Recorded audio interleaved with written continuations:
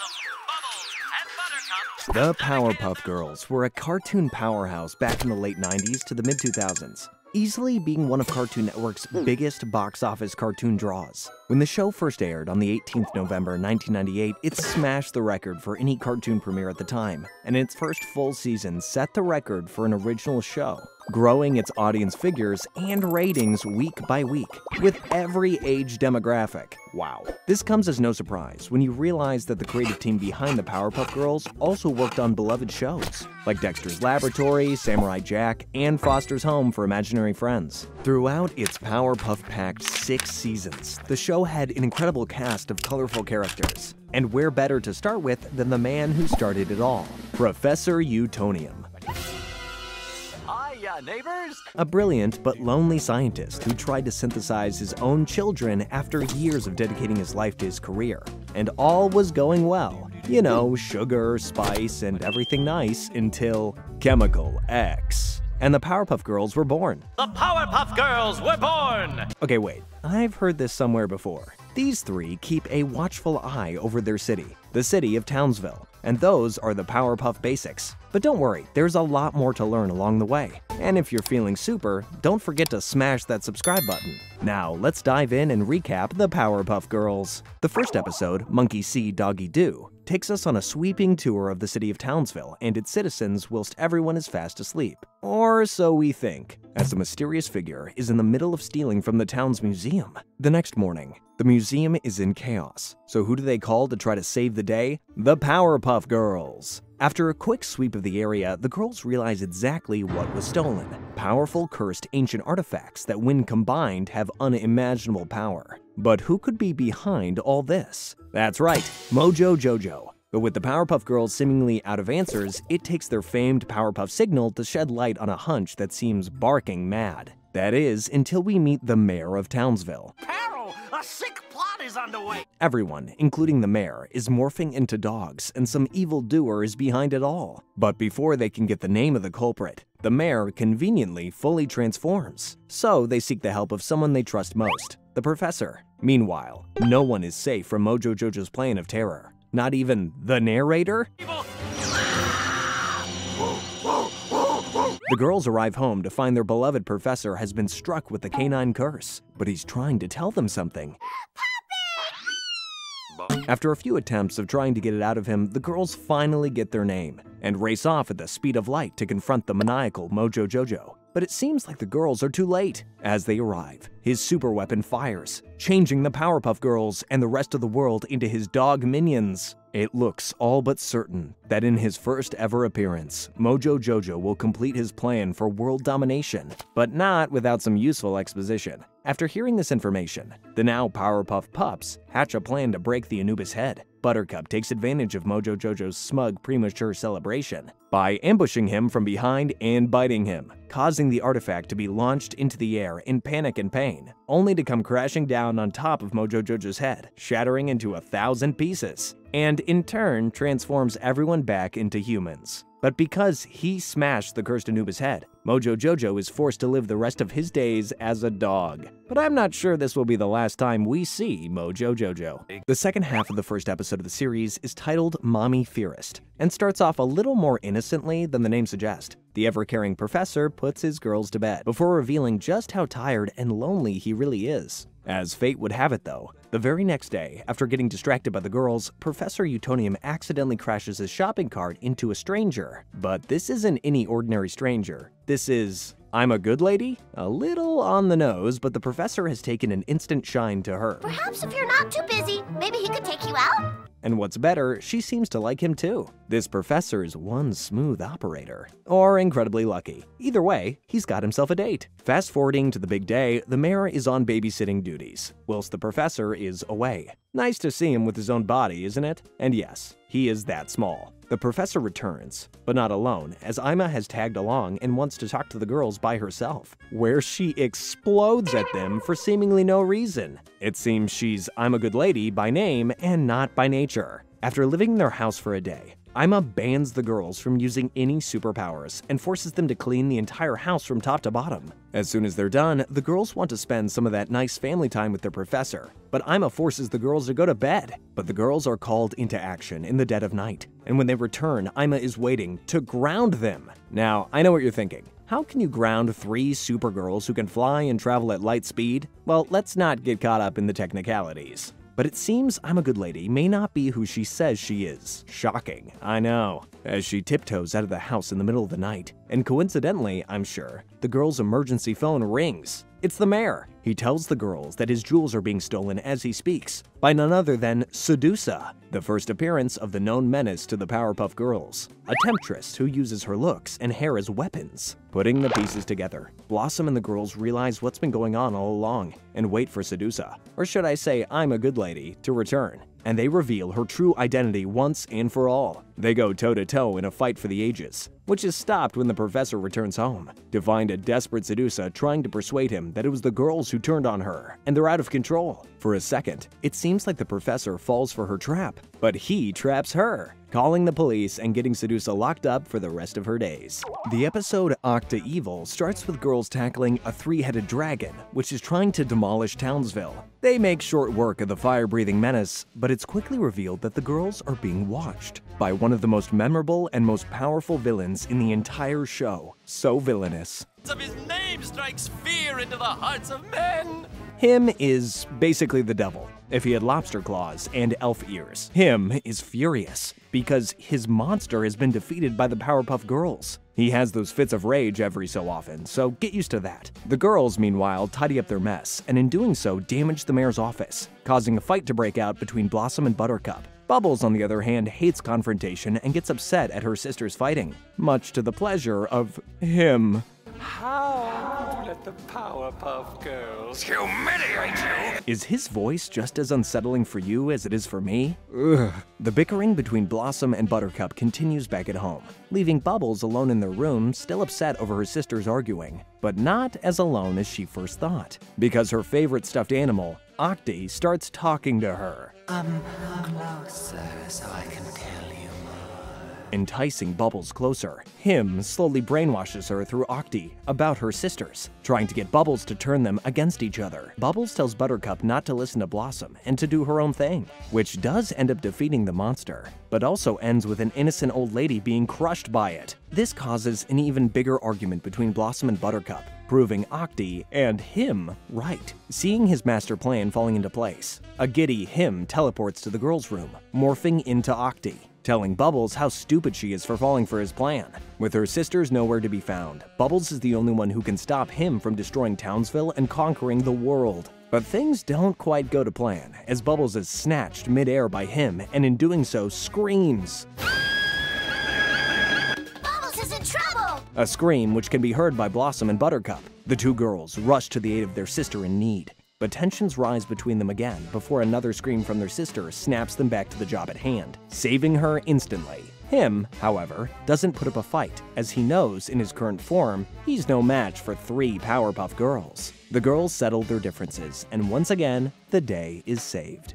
They're nothing like him. Yes, I'm talking about the debut of the Amoeba Boys. Bossman, Slim, and Junior are slimy, gelatinous, well, life-size amoebas, and an all-around annoyance to the city of Townsville. Quick little fun fact. The Amoeba Boys are one of the girls' oldest foes, appearing in their very, very early shorts even before the show was called the Powerpuff Girls. But enough about the past, let's bring you to the present. The episode starts with the Amoeba Boys trying to pull off one of their most creatively genius schemes to date, stealing in orange, which they forgot to do. The pathetic pathogens dream of being real criminals. They call the girls and attempt another crime, only this time far, far worse: littering. This doesn't interest the girls though, who leave the boys in a slimy slump. That is, before stumbling on what could be the crime of the century: standing on grass with a keep off sign. The unthreatening 3 stand on the grass for what seems like an eternity, through rain and cold weather, and the germs end up getting a cold. Now that's ironic. Their virus spreads through Townsville, infecting every citizen that comes into contact with it. Nobody is safe, not even the mayor, so he calls the Powerpuff to get to the bottom of this viral mystery. The girls fly through Townsville to get a closer look at the outbreak, and more importantly, help the city. Whilst the girls are trying to help, the Amoeba Boys annoy them to the point Buttercup explodes at them, telling them that they're the most pathetic criminals to ever step foot in the city, and to never show their faces in Townsville ever again. The girls head home when they start to feel under the weather, hoping the professor has some sort of scientific remedy. But when they arrive, they find he too has fallen ill, and that the virus they have is a new strain that is very hard to treat. But when the professor shows them under the microscope, it reveals the Amoeba Boys. The professor tells the girls that it was probably the Amoeba Boys that started all of this, so our sickly superheroes zoom off to find them. The girls finally find the trio and ask them to come back to their house, telling them that they could be the worst criminals in the history of Townsville. The boys leap at the chance and say they won't go down without a fight that lasts all of 8 seconds. The girls take them back to the professor, who creates an antidote and cures everyone in Townsville, suddenly turning the Amoeba Boys from zeros to heroes. Told you should have taken the orange! In the episode Fuzzy Logic, the girls come face to face with one of their most unique foes, Fuzzy Lumpkins, a grumpy and reclusive hillbilly-style character. No one really knows what Fuzzy is, maybe some purple bear, insect, human thing. Anyway, what we do know about Mr. Lumpkins is that he hates anyone or anything being on his property. A sleeping Fuzzy is woken up by a squirrel. Yep, you guessed it, on his property. So he takes his boomstick, which is an amazing name by the way, and tries to hunt down the squirrel, leading Fuzzy on a wild squirrel chase that leads him to Townsville, and directly into oncoming traffic. A hurt, lost, and furious Fuzzy takes out his rage on Townsville. Clearly having taken a big bump to the head, Fuzzy accuses everyone and everything of being on his property, and destroys the town in the process. Meanwhile, in another part of town, the Powerpuff Girls are in their kindergarten class having some harmless fun, when the mayor's emergency telephone rings, alarming them of the chaos in the middle of Townsville. But when the girls arrive, the place is a ghost town, and those that are there are speaking gibberish, unable to tell them who committed the crime. That is, until Bubbles notices our furry friend from earlier, Mr. Squirrel. Bubbles is the only Powerpuff Girl with the ability to speak to animals. Using the information and the directions from Mr. Squirrel, the girls launch an all-action attack on the home of Fuzzy Lumpkins, which sends them loopy. Mr. Squirrel tells the girls of Fuzzy's love for his banjo, Joe. They really love using confusing names in this show, don't they? They use this against him, threatening to burn the instrument unless he slowly approaches Buttercup. And when he does, she thumps him over the head. The girls arrest him, and Fuzzy is left to spend the rest of his days in jail. My property!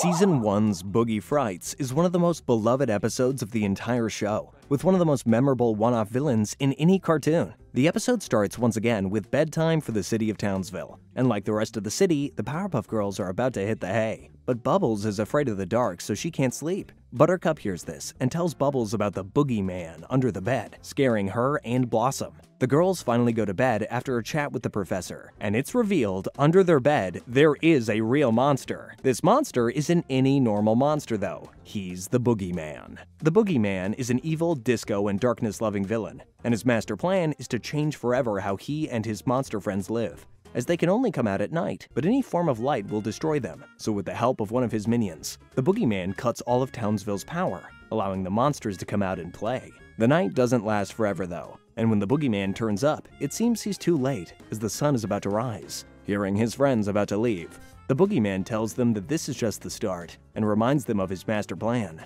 a giant disco ball that blocks out the sun. With the town plunged into everlasting darkness, the monsters can cause havoc, terrorizing everyone in Townsville. The girls are woken up by the boogeyman's grandmaster plan and fly immediately to the scene of the crime. But the longer the boogeyman and his crew spend in darkness, the stronger they are. The girls recognize this, so head for the disco ball instead. The girls know they have to destroy the ball, but an angry boogeyman is on their tail. Blossom and Buttercup manage to take out the boogeyman whilst Bubbles destroys the disco ball, leaving the monsters to melt in the morning light. The episode Telephonies centers around a group of the Powerpuff Girls' most hideous villains, the Gangrene Gang. A bunch of troublemaking hoodlums with a sickly green complexion. The group is made up of 5 members: Ace, Snake, Little Arturo, Grubber, and Big Billy. In this episode, the 5 are obsessed with prank calling anyone and everyone. But pranking random people soon becomes boring and small time for them, so they decide to infiltrate the mayor's office to use and abuse his emergency line to the Powerpuff Girls. Thanks to Grubber and his impressions, the gang managed to fool the Powerpuff Girls into thinking numerous villains are destroying Townsville. The girls track down each villain,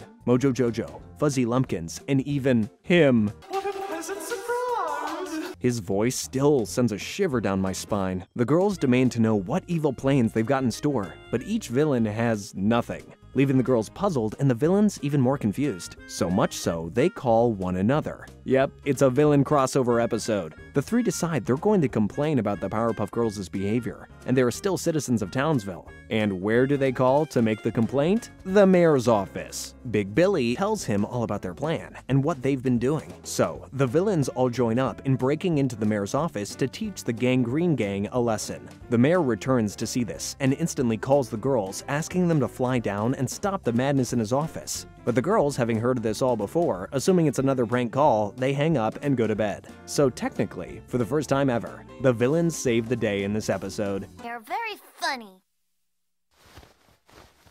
The episode Mr. Mojo's Rising brings Mojo Jojo back as our evil star, starting by showing us exactly where the girls were born, Professor Utonium's laboratory, setting the scene for the professor spending most of his days there. But that's quickly interrupted as we see him getting kidnapped by an unknown figure. The girls come bursting into the lab because Buttercup and Bubbles are fighting, but the professor is nowhere to be seen. The girls search the lab for clues and find a note that's written by none other than Mojo Jojo, with the information they need. The girls speed off to Mojo Jojo's lair to rescue the professor, but when they arrive, Mojo Jojo reveals that the professor is his father. He tells the girls he wasn't born this way and blames the professor for the way he is. As before the girls came along, he was the professor's assistant, Jojo. But when the professor accidentally created the girls, the blast of Chemical X turned Jojo from a lab assistant into a genetically mutated genius. And with the girls now taking all of the professor's attention, Jojo's only choice was to channel his new intellect into a life of trying to destroy the Powerpuff Girls, creating his evil identity, Mojo Jojo. The girls query to the professor, but his lack of memory only makes things worse, angering Mojo, who demands he is given the powers that the girls have, and the professor agrees. Utonium and Mojo work tirelessly to create a machine to copy the girls' powers onto Mojo.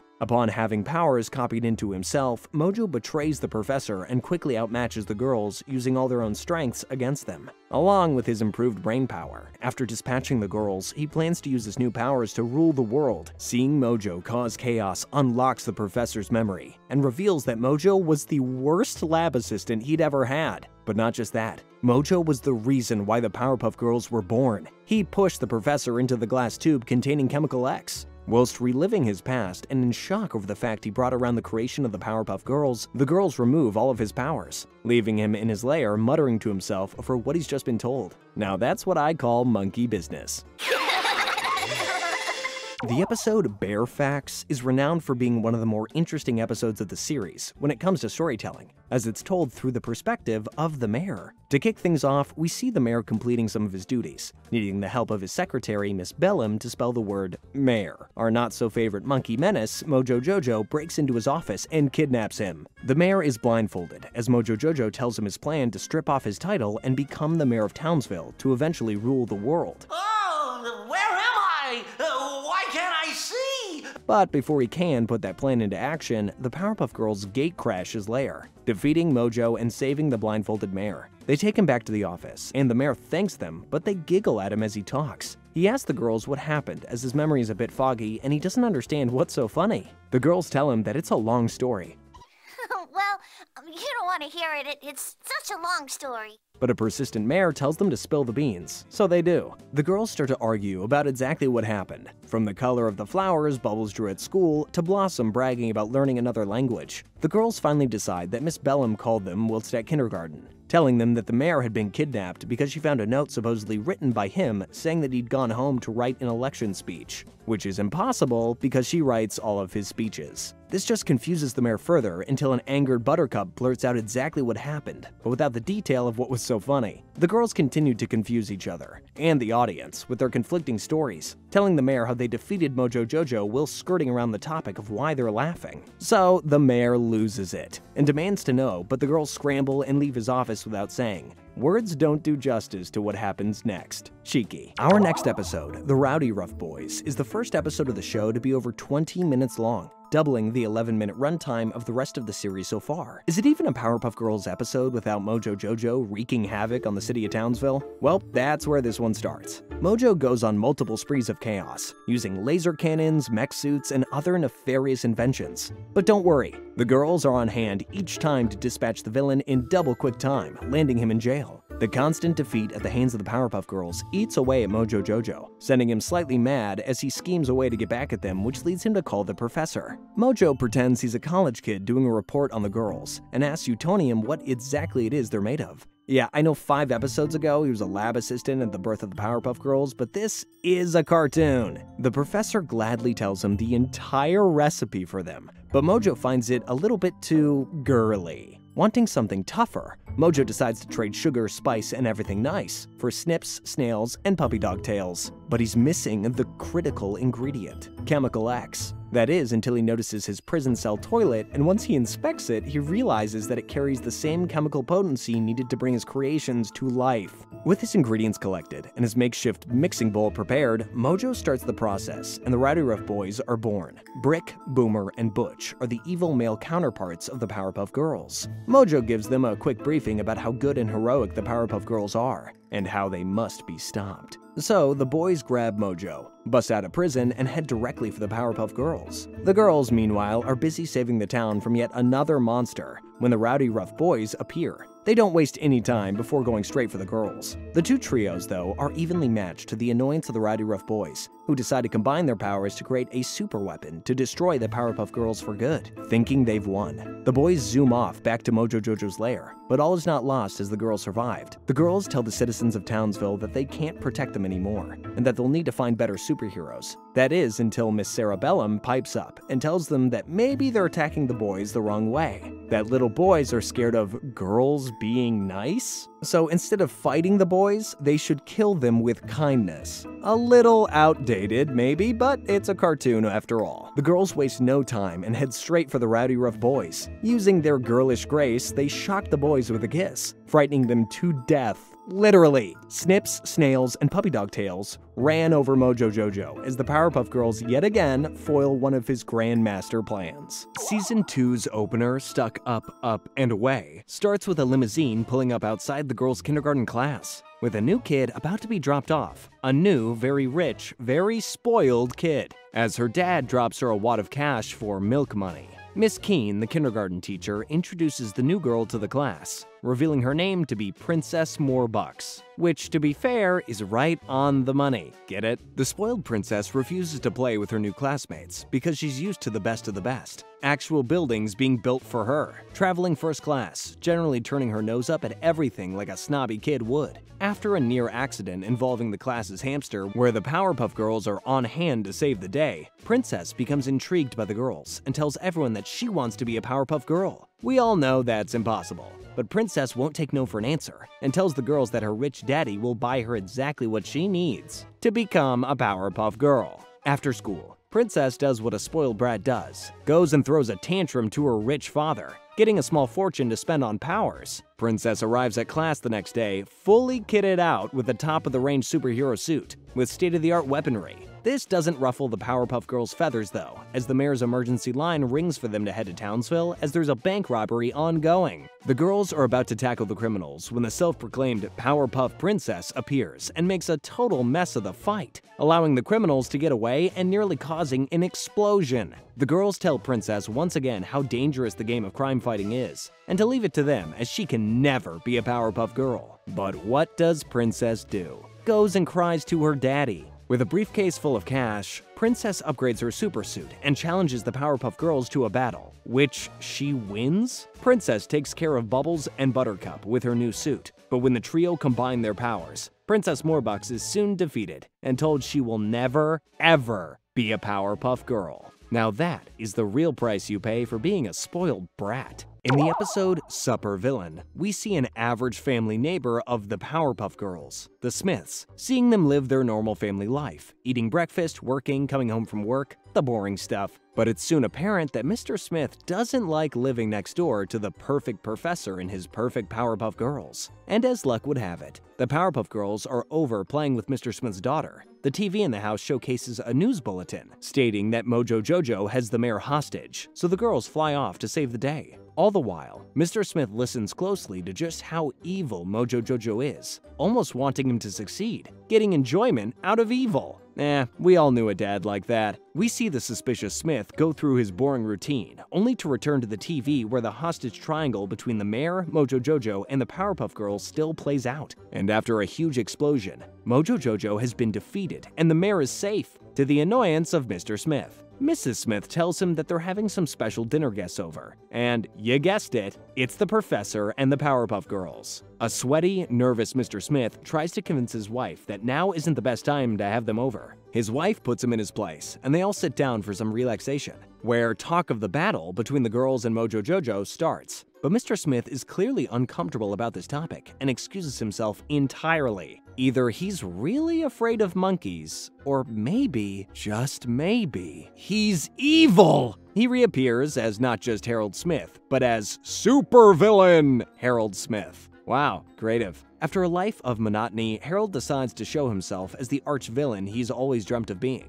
The stakes soon rise as supervillain you know what? I don't care. I'm calling him Harold. As Harold threatens to melt the professor's head with his ray gun. Mrs. Smith steps in and demands that everyone sits at the table and eats their dinner as she's worked too hard to let it all go to waste. The professor takes his sweet time eating his dinner, as he knows that Harold is waiting to pounce as soon as the last mouthful has been swallowed. But Mrs. Smith has made dessert, and it's coconut cream pie. Harold tells everyone how much he loves those pies, which cues Blossom to throw one right at him. This starts a mega food fight between everyone, but it's soon stopped as the police break down the door after receiving a complaint. They arrest Harold for carrying a gun, hairdryer, ray gun thing, and all is well. I guess sometimes a boring life is a good one. Those Powerpuff Girls ruined my dinner!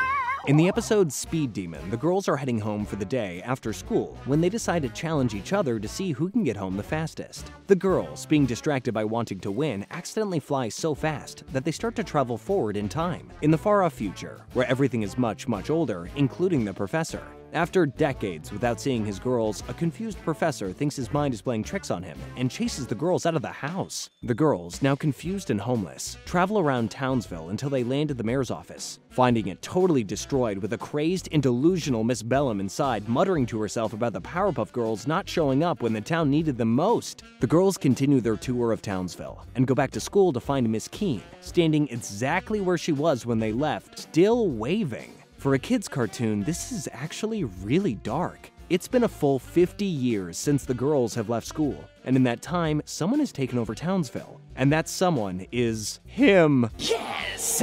As you race through time, the whole world. He tells the girls that their race caused their time to slow, whilst everyone else sped up, and it's their fault their city is in ruin. With 50 years to grow, Him's form is much stronger than what we saw in Season 1, allowing him to transform into his true self. Instead of battling with the girls, Him reintroduces the girls with the entire city, and the citizens in their zombie-like state chant that this is all the Powerpuff Girls' fault. The girls, in desperation, fly up to space to get away from them and zoom back down, traveling as fast as they did to go into the future, bringing them back to the present. And once again, the future is saved. Oh my gosh, we were just talking about you.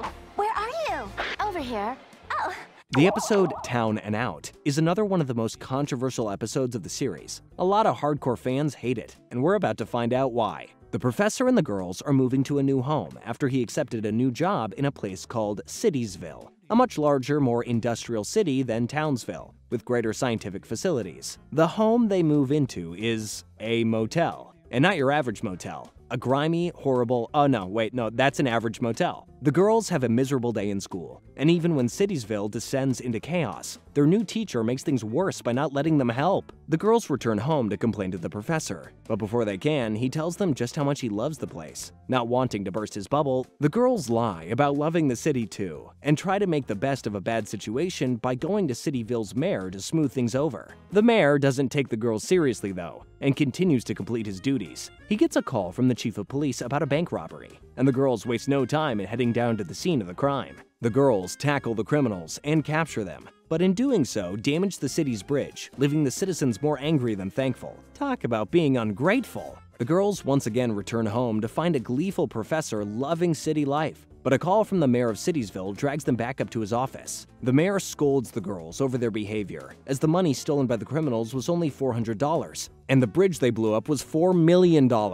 A historic landmark now destroyed by the Powerpuff Girls, so the mayor passes them a bill that states they can never use their powers whilst in Citiesville. The girls return home for a final time to tell the professor how much they hate Citiesville. And guess what? He hates it too! This entire time, he was just pretending for the sake of the girls, and they all agree to go home, to the city of Townsville. Now, what haven't we had for a while? A villain crossover episode. Well, good things come to those who wait, as Season 3's The Beatles is just that. 4 of Townsville's most evil villains are all reminiscing about their fights with the Powerpuff Girls. Mojo Jojo, Princess Morbucks, Fuzzy Lumpkins, and him. The 4 decide that today is the day the Powerpuff Girls are finally destroyed, so they head for the girls' house. But an argument breaks out between them all about who gets to go head-to-head with the Powerpuff Girls. Now at the house, the 4 combine all their powers and launch an attack on the girls, which ends with Fuzzy throwing his large rock on top of the girls, defeating them. Shocked that they finally achieved their ultimate goal, the 4 decide to team up permanently to create a super evil alliance known as the Beatles. Now, where have I heard that before? Well, after their Hard Day's Night, the Beatles create mania in Townsville, landing hit after hit to the Powerpuff Girls. Their brutish invasion shows no signs of stopping, defeating the girls time and time again to the point that they stop showing up entirely. With an evil ticket to okay, alright,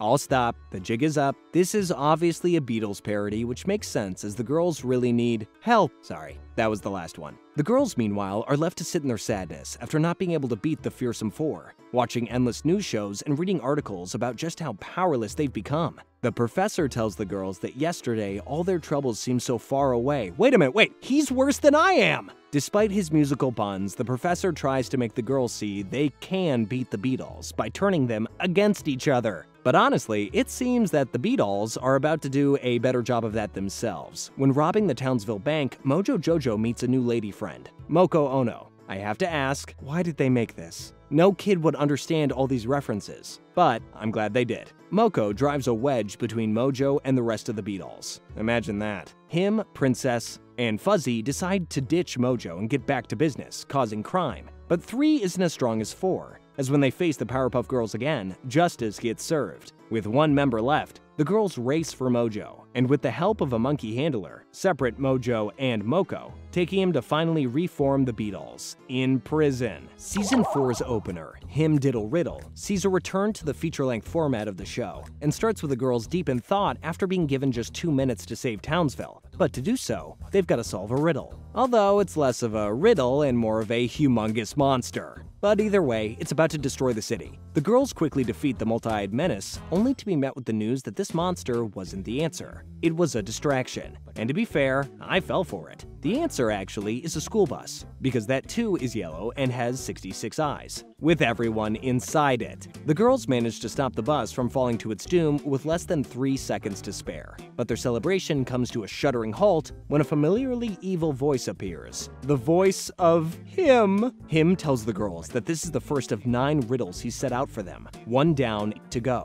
Each will be more dangerous than the last, but there's 2 catches. They must be completed within the time given, and any correct answers and the professor will pay. Him disappears back to his realm, but before he does, he leaves the riddle. You've brought joy to the people for so many years. Now to their eyes, you must bring tears. The girls have 2 minutes to solve the riddle, so they travel through town thinking of ways to make as many people cry as possible, but soon realize the quickest way is to make it rain, as the raindrops will count as makeshift tears. Him appears to congratulate them and to give them their 3rd riddle, but to find out exactly exactly what. They need to get across town without flying to answer a payphone in only 3 minutes. They get there with only seconds to spare, and are given their next riddle by a payphone-formed him, who asks the girls an impossibly complicated scientific-based math question, a question which the professor would excel in, but they choose brawn over brains, and good thing too, as the question was literally about 2 trains that were going to collide. And of course, him is there to give them another brain-teasing riddle. A riddle we don't actually see, unfortunately, but they get it right,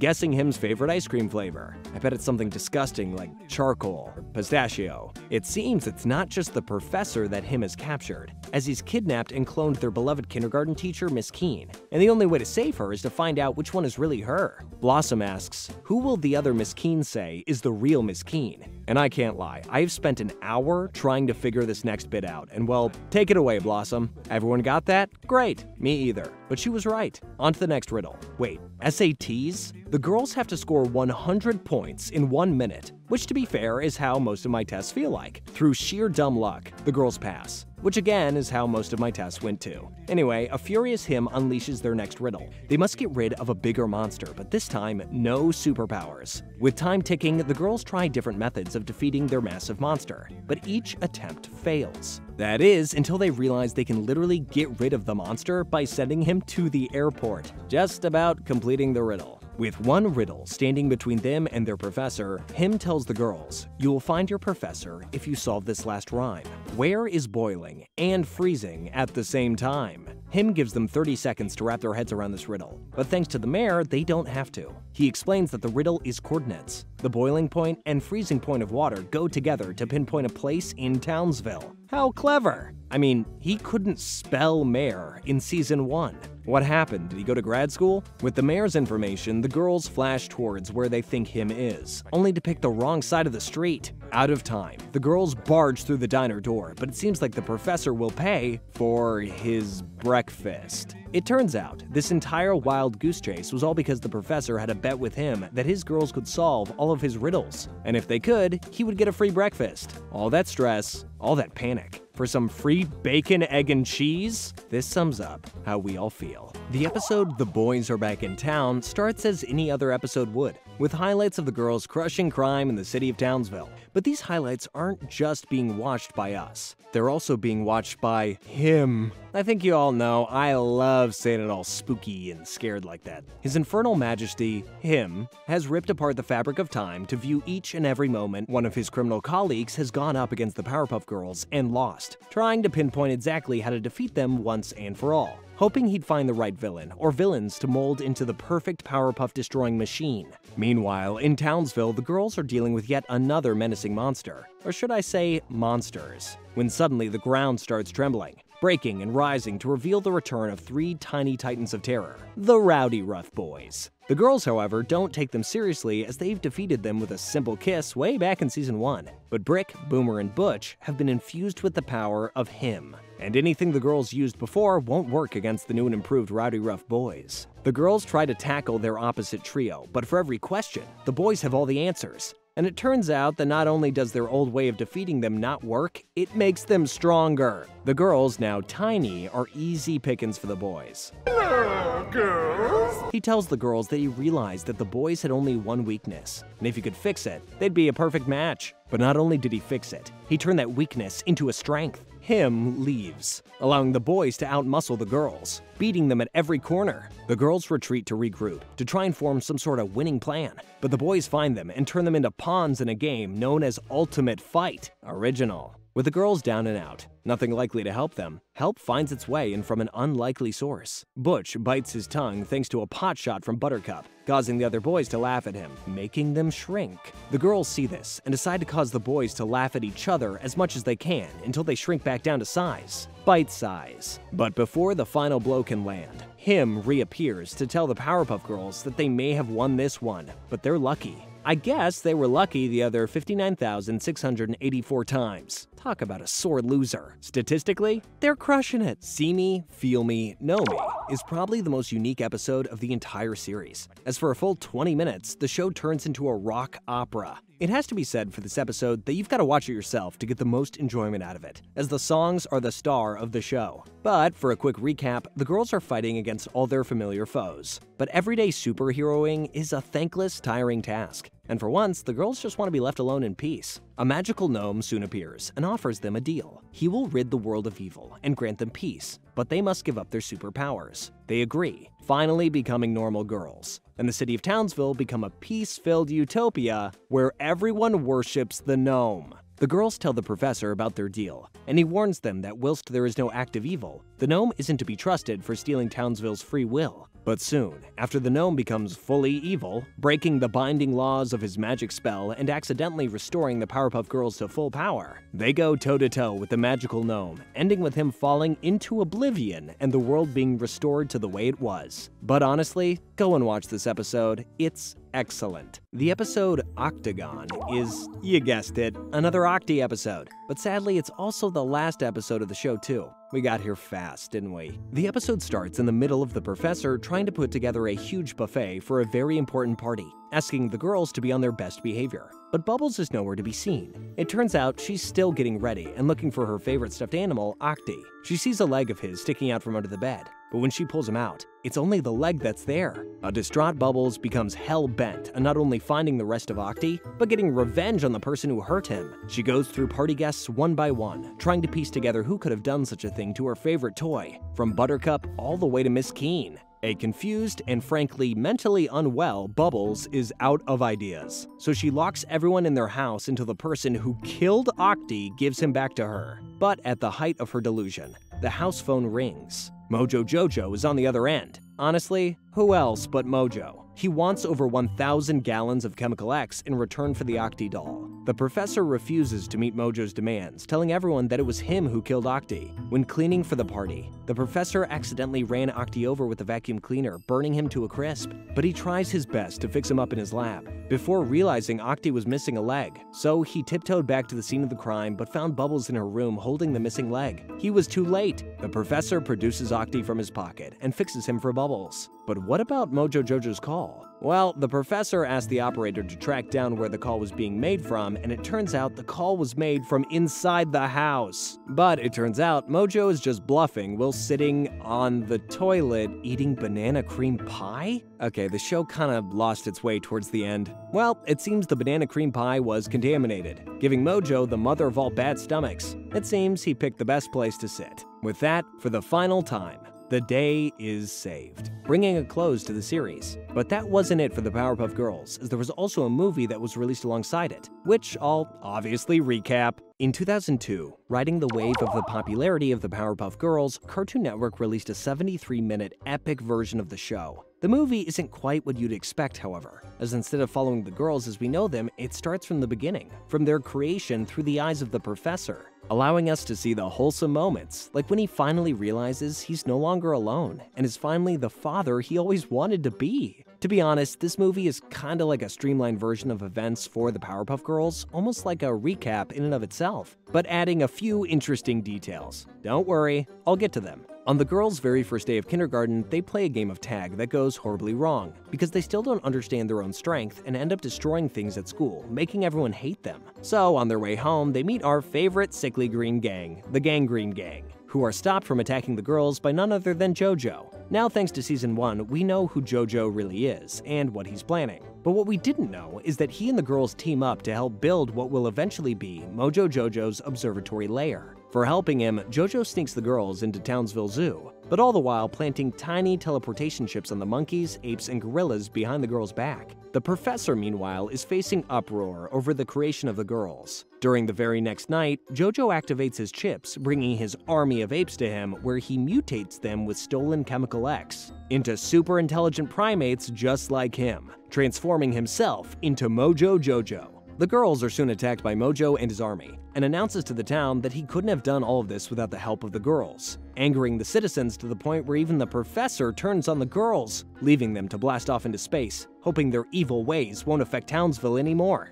Of course, that leaves Mojo to announce that he's now the ruler of the world and king of primates. But with all the Chemical X-infused brains, each ape is a genius in their own right, wanting to become king and ruler themselves. A dejected Mojo then tries to destroy the heartbroken professor, but the girls hear his choked cry and figure they have nothing left to lose and must save him and Townsville. The girls make easy work of the ape army when they realize they can use their superpowers as a force for good. Finally! Mojo then kidnaps the professor as a shield from the girls. But when Mojo meets the girls again, he is in the middle of pumping himself with so much Chemical X that he grows into a super giant mutant monkey and tries to get the girls to join him one last time. But before things can really get heated, the professor appears with the antidote for Chemical X, which smashes as Mojo falls towards the professor, landing him in the concoction and bringing him back down to size. The professor hugs the girls. Everyone apologizes to each other but decides it's best with what's left of the antidote to remove their powers. That is, until Miss Bellum appears, apologizing on behalf of the mayor and the city of Townsville, asking the girls to be their local superheroes. And technically, for the first time ever, the day is saved. Okay, so now that is a full recap of the Powerpuff Girls. What about the 2016 reboot, I hear you ask?